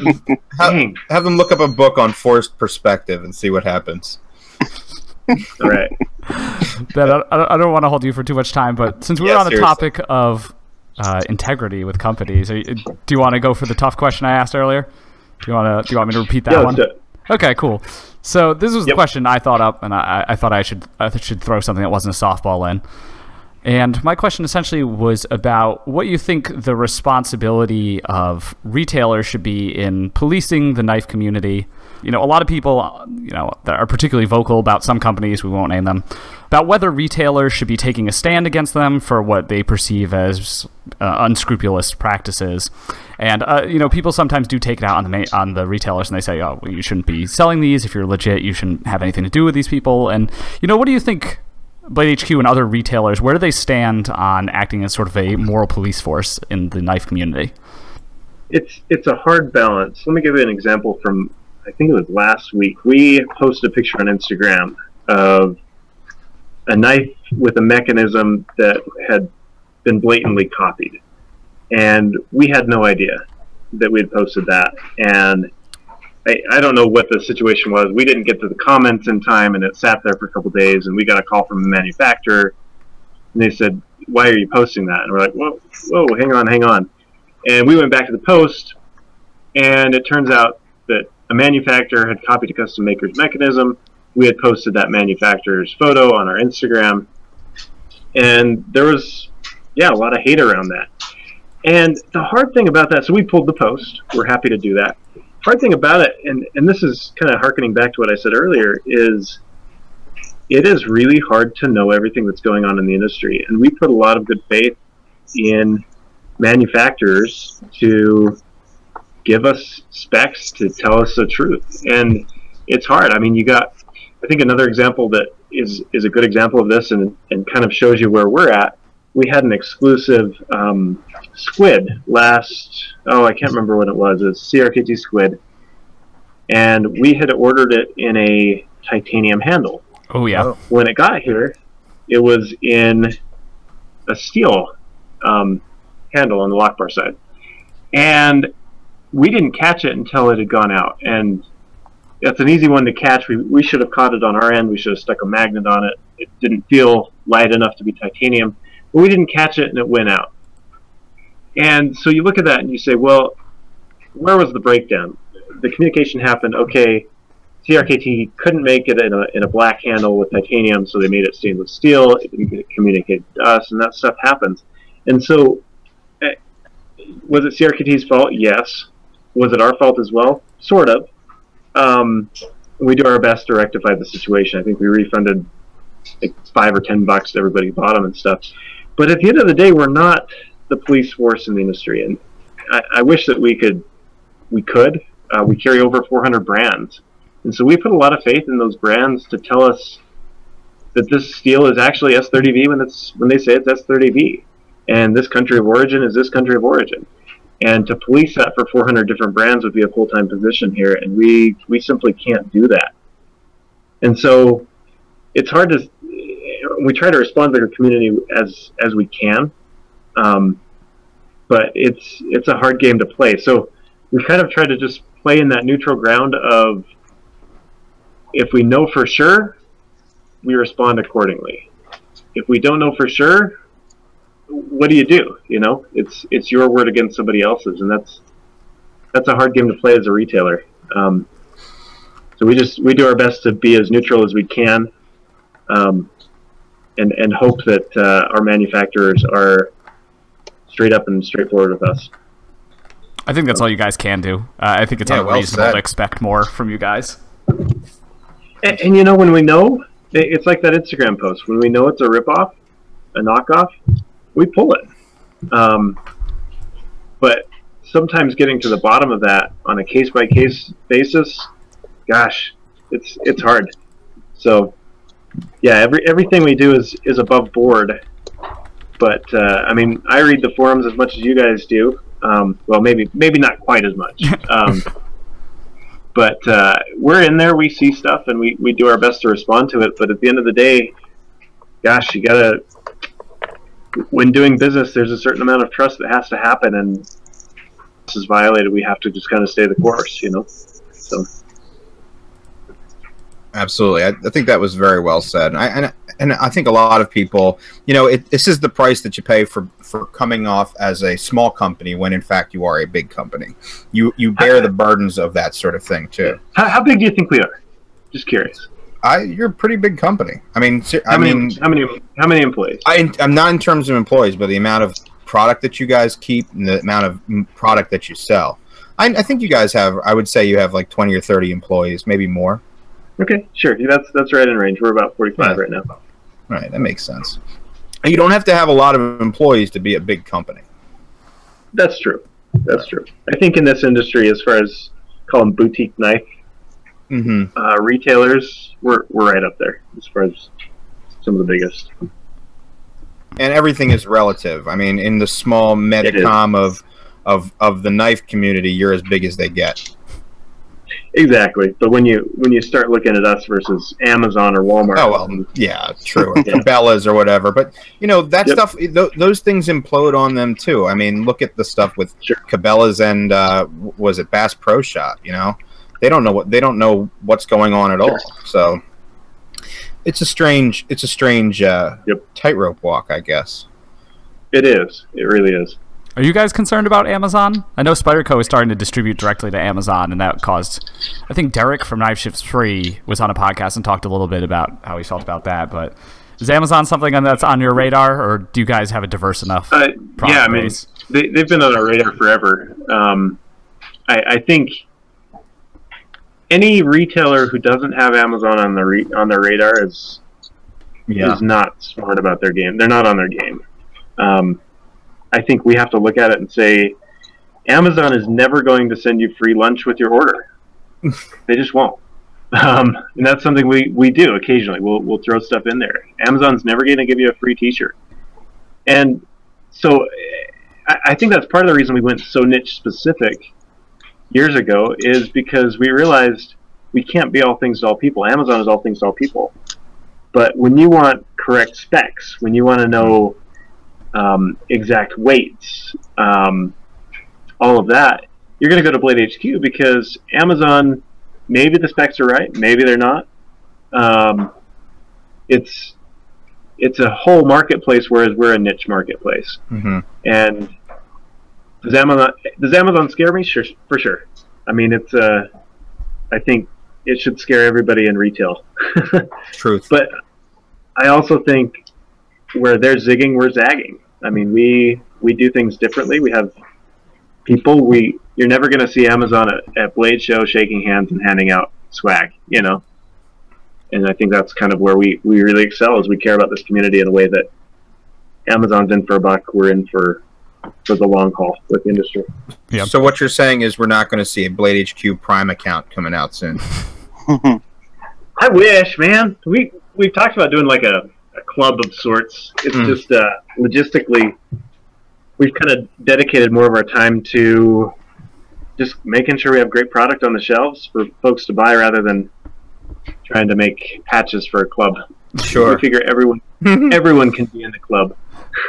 Aw, we're all in the club. The fact that you guys take the time to measure everything is awesome. Like the handle thickness, you guys are like the first people to measure handle thickness, which is something that I look for in knives personally, and I thought that was awesome. And you guys continue to do that with like every single folder you get, which is crazy. Yep. Of course, Dave is coming up with the measuring question. That wasn't even very good. I would give you that one. All right, Ben. Do you have how much more time do you have? We don't want to. I'm sorry. Yeah, how many more questions do you have? No, you tell me. I think we're good. I mean, we could ask endlessly. So we could wrap seriously. it up. We don't shut up. Yeah. We don't shut up. No, do you have another, like, this is the question I've always wanted to ask? Shoot me a couple more.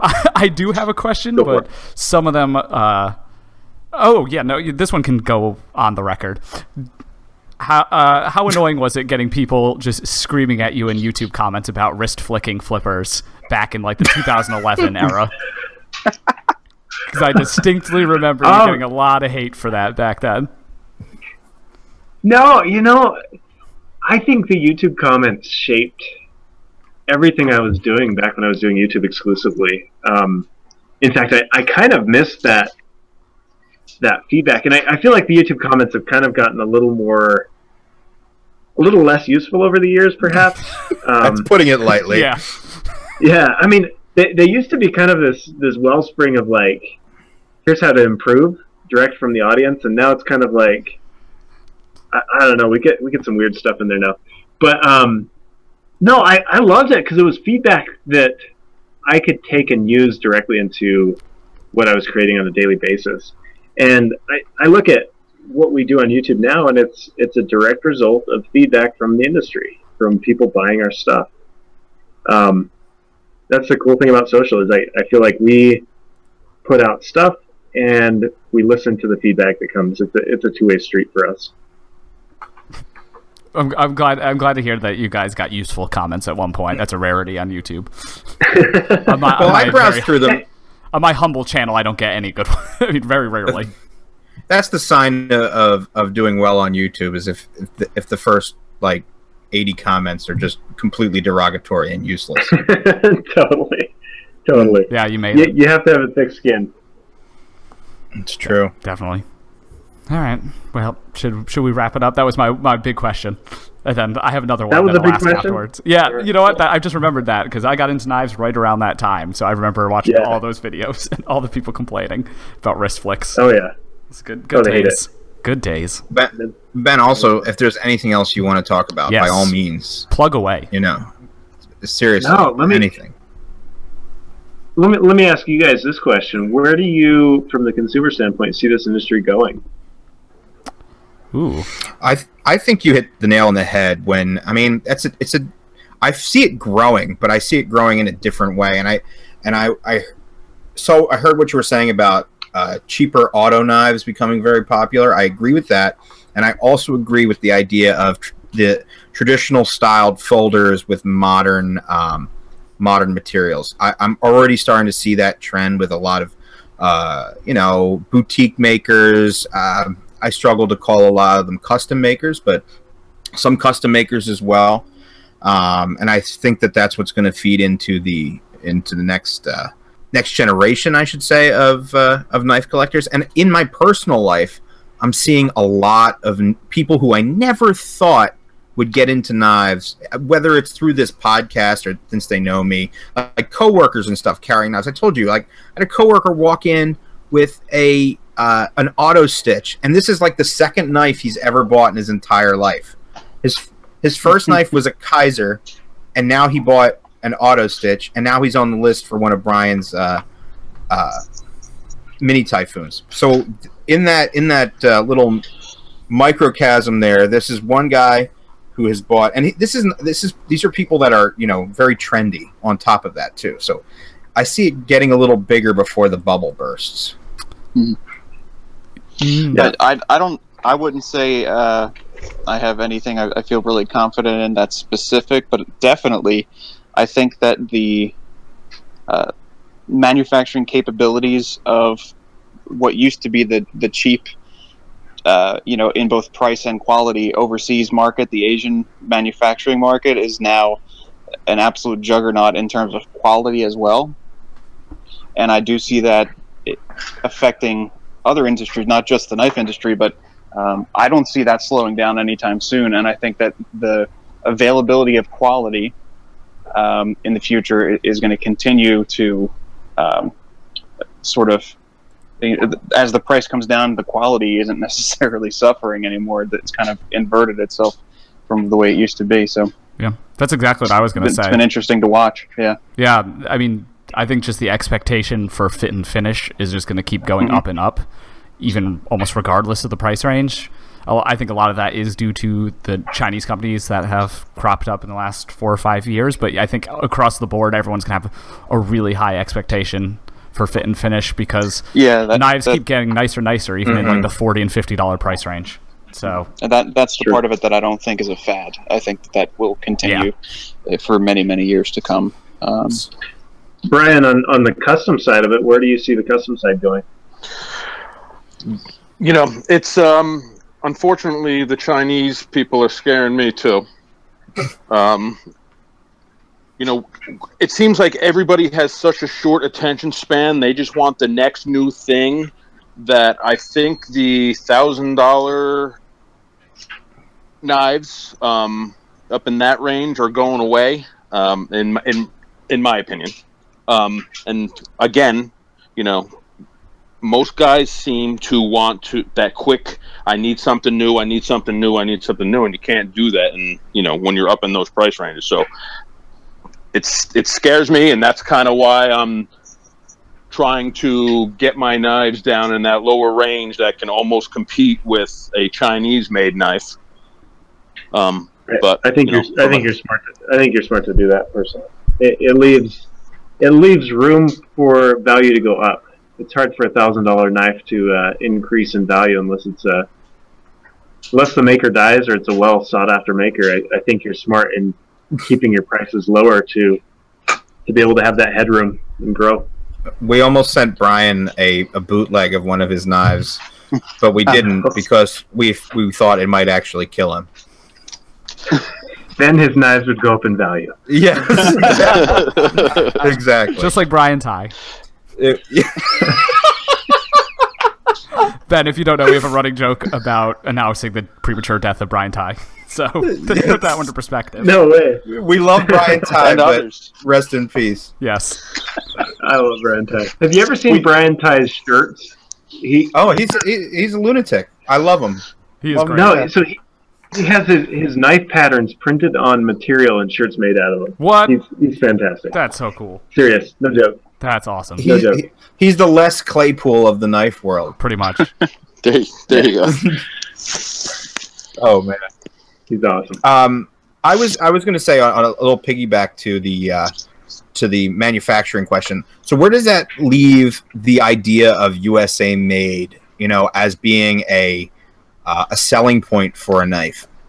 You know, does that mean that the U.S. companies like Kershaw and Zero Tolerance have to work that much harder to make products that represent what being made in the USA actually means, and what does that actually mean? You know what I mean? There was a lot of, you know what I mean? Yeah.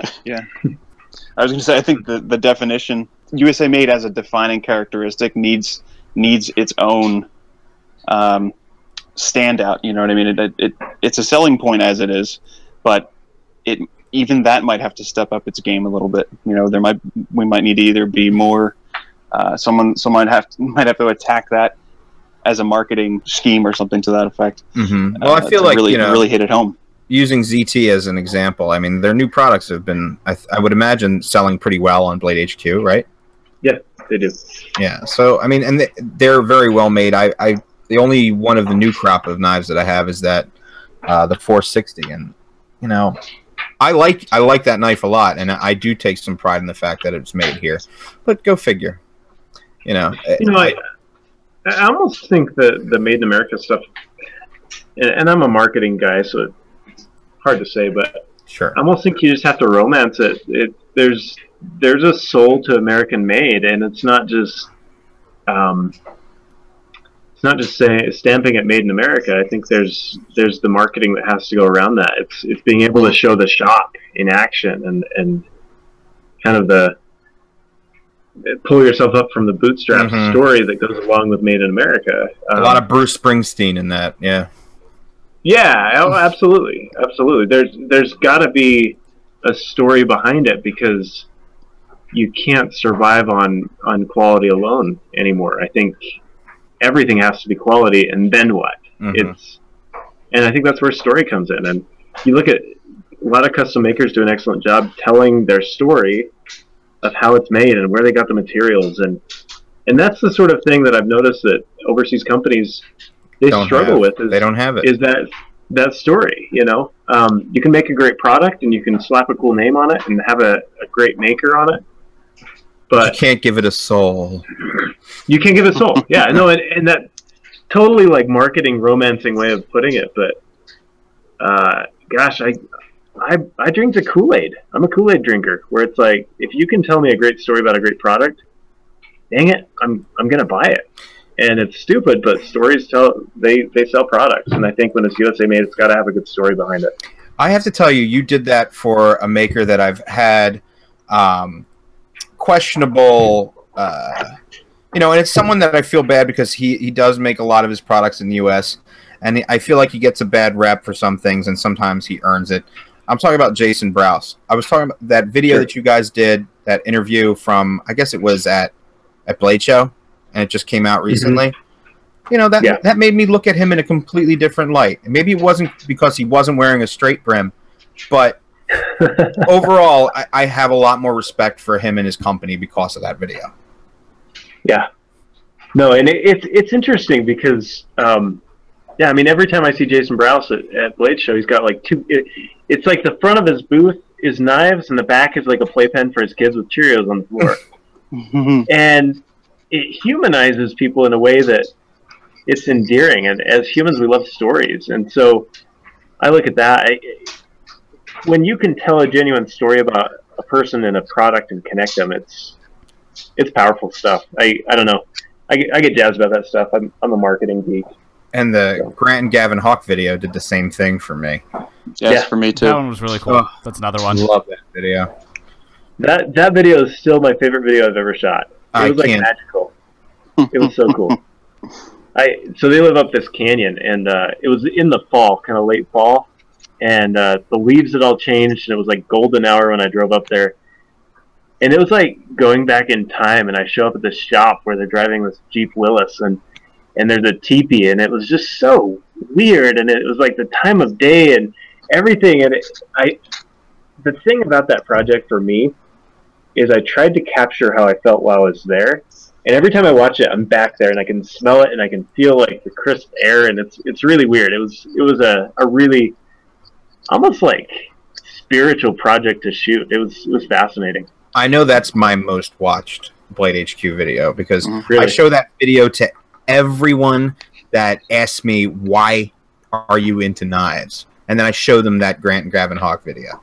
How many times did I ask you years ago, like, did you watch that one yet? Did you watch that one yet?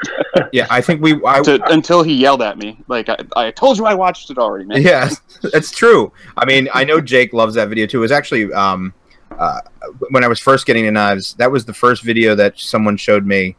It was actually Barry. Barry came over, and he was like, dude, you got to watch this Grant and Gavin Hawk video.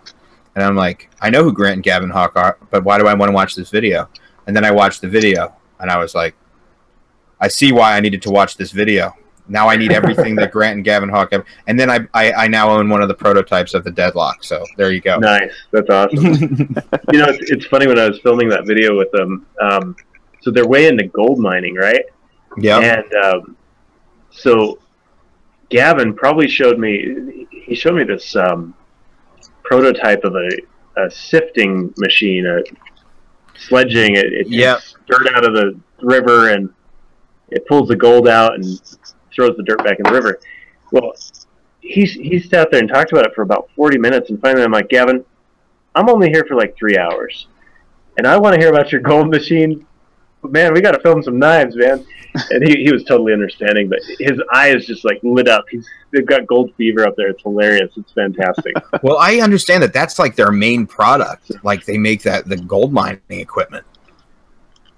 Yeah, at the time, I'm not sure where they're at now, but at the time it was just a prototype. Wow. But yeah, you talk about knives and they're passionate, and you talk about gold and they're obsessed. It was really awesome.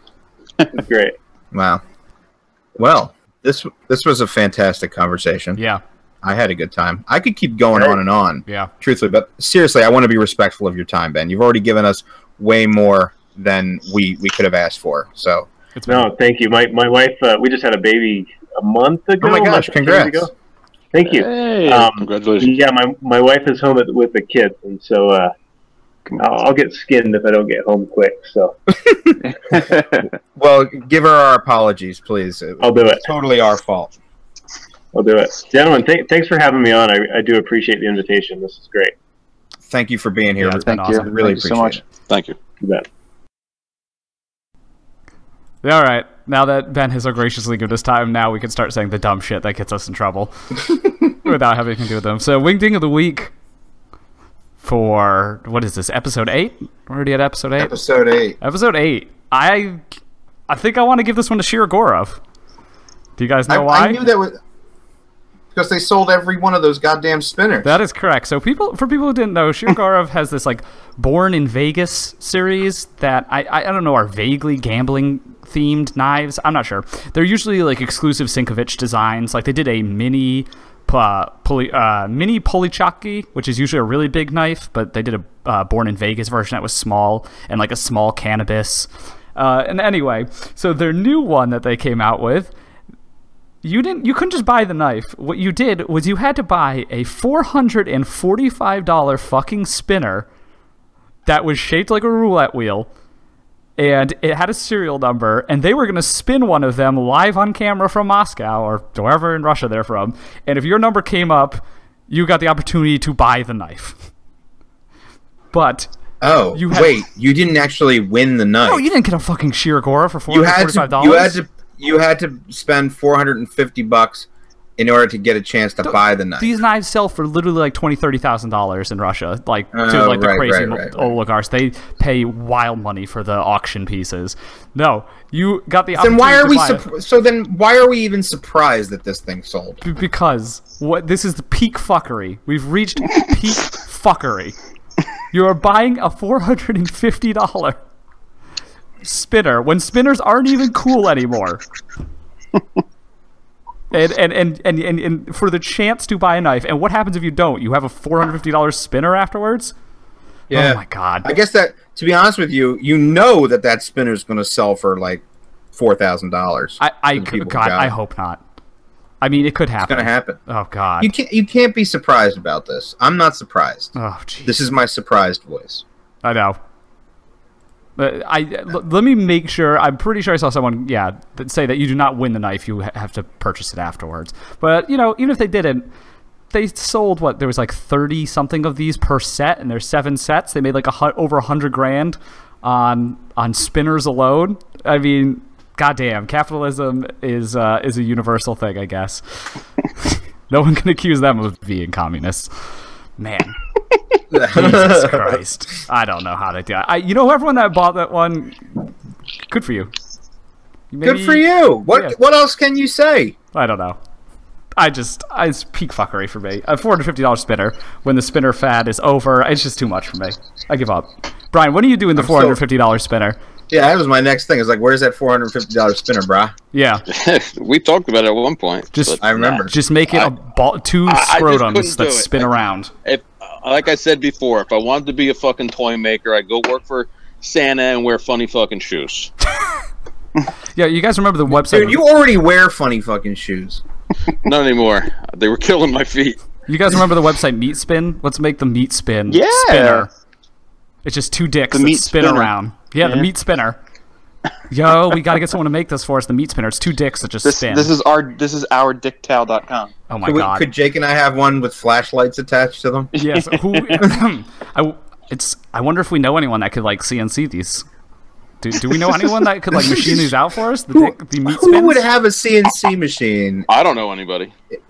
Yeah, you don't want to make meat spinners? If you can sell them and the price is right, I'll make them. Okay. Stop saying meat spinners. That's what they're gonna be. Oh, I'm looking forward to that. That's the sound of them spinning. All right, and then honorary Wingding of the Week goes to yet another knife pimper for disappearing. Steve Ketchen of SP Ketch is what he's on Instagram. Sketch and Scales. Wait, how do you spell his last name? It's Ketchen. There's a thread on him on Blade Forums. He's had plenty of time to address why he disappeared. He has not addressed it, so fucking way she goes. To quote Trailer Park Boys, this is just how it happens with knife pimpers. Wait a minute. Before we throw this guy under the bus, sure. How long has it been? The last time he logged on to Blade Forums was June. This thread has been up for, let's see. This person's been trying to get his knives for months now back from him or get them finished. So wait, have you you mentioned having a scale made by this individual, right? I did. I had one and it was completely smooth and then he just kind of disappeared. So, do you think maybe he's dead? Yeah, why not? Yeah, he's dead. Be sick or hurt. Yeah, seriously. Yeah, he's dead. There we go. What happened to positive intent here? I don't know. Maybe he's dead, or maybe a loved one died. Should we have a lot of positive intent about someone who ran away with money? No, I mean just knife pimpers in general. I feel like there's an expectation that this kind of stuff will happen. You're right. Yeah, but I still think he might be dead. I don't know. I take offense to the whole thing. I'm tired of just all I hear about is how knife makers screw the guys over. And how many times I've been screwed over? Oh no, I don't doubt it. I don't think anyone. This guy isn't a knife maker. Let's just put that out there. I don't think. Oh, no. I don't think anyone is particularly innocent on both sides of the spectrum. Don't worry. Yeah, it's people. People just suck. Yes, they do. That's you know what? That's the message for our podcast. People suck. And on that bombshell. Yeah, on that bombshell. Let's go back to this this deal with this guy, Anarchy or whatever. Now, what the fuck was said? Oh God! Wow. He was just saying that nano oil felt He likes better. nano oil. He doesn't get why you don't. That's all he was saying. Not He was even very you, respectful. Just we in general. He said we didn't like it, and he does. All right, I'll let him slide this time. You know, he likes you. You know you were trying. I know. You were trying. I'm just fucking. You were trying to get a rise out of me ahead of time, and you know you caught me off guard. You know And it worked, you can't didn't it? leave me sit Did it for work? 20 minutes without saying a word. You know what I'm doing. All is going according to plan. On a side note, I think that went very well. Yeah. Well, I will retract the wingding of the week if Steve Ketchum can make good on returning these knives or finishing it or whatever. So it's fair. It's an open-ended wingding. Yes, whatever that is. Shirogorov, that one's definitely sticking for me though. Yeah, well, I mean, if that's what we're gonna knock Shirogorov for, I mean, that's like the least of the. You say that's peak fuckery, but there's been fuckery for quite a long time. I mean, peak fuckery basically changes every day in the knife industry. No, in Dave's world. I mean, if people are willing to pay it, it's not fuckery. It's stupid fucking people. Market, it's doing well. Yeah, they're doing their thing in China. Whatever. That's that rumor. It just keeps being perpetuated. I know. I've never seen any evidence, but I believe it. That'll be a new level of peak fuckery when we find out that rumor is not a rumor, but it's true. Yeah, I feel like I've heard it so many times, and I have committed to believing it. I have no evidence, but I'm sold. I personally do believe it. I'll go. I have no reason to not believe it. We have no reason to not believe it. How long have they been made? That is a great question. Because the Chinese didn't get good at what they're doing until the last couple of years. Yeah, I think that's probably the strongest evidence. Did you just snort into the microphone? Because that was weird. I did one of those like horse things, but I don't know how to describe it. Is it blowing grass? One of those horse things. He's just doing one of those horse things again, guys. Was it a neigh, or was it where you get split in half getting banged by one? Yeah, no. There's Shout out to one horse thing. How many shock videos can we talk about in one episode? We had Meat Spin, now we have Mr. Hands. What are we I didn't know what that's called. Oh yeah, Mr. Hands is the dude that died from getting banged by the horse. Right. Yeah, that video's been around for like 30 years. That's classic. I thought his name was Dave. Knife Nuts Dave. I mean, that might be how I go out. Well, maybe that's how your boy That's how your boy Ketchin went out, getting fucked by a horse. Damn, that's a real slander. Yeah, throw that up on the forum, see what happens. I mean, it's just like the Shirogorov making their knives in China. We don't have any information to disprove the horse fucking theory, so. Oh my. I don't know. If that's all it takes. Let me just say, Ben got out. Yeah, at a good time. Yeah, we held it together really well, and then we really just fell apart. We were really on our best behavior. You know that meme of the kid with the giant vein in his forehead who's just dying. Yes. That's us and offensive shit. The guy, the vegan who hasn't talked about being vegan. Yes, we can't handle actually making a decent podcast where we're nice to people. God, he was so polite. It was just a lovely experience. We could just make this the bonus episode. Yeah, but I felt like we were holding in a fart that whole time. That is the best way to describe that podcast. It was like sort of leaking out when I was trying to implicate in the integrity thing, but it was like, no. Hold it in. Yeah.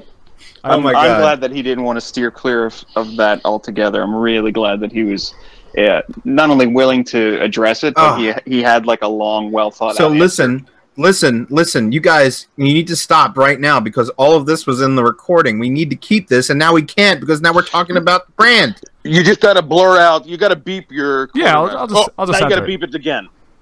You're just gonna have to. You're just gonna have to beep out. Yeah. No, we didn't get the opportunity to ask about the SHOT Show video where is on the couch, like brown bagging the knives at SHOT Show. So you have to beep out. Too. I'm not beeping out. Yeah. You have to. Ah, fuck. So the end of this podcast is just gonna be a series of beeps because we can't stop saying during. You fucking asshole! Stop doing that. You're not the one that has to edit this fucking thing. I know. Oh.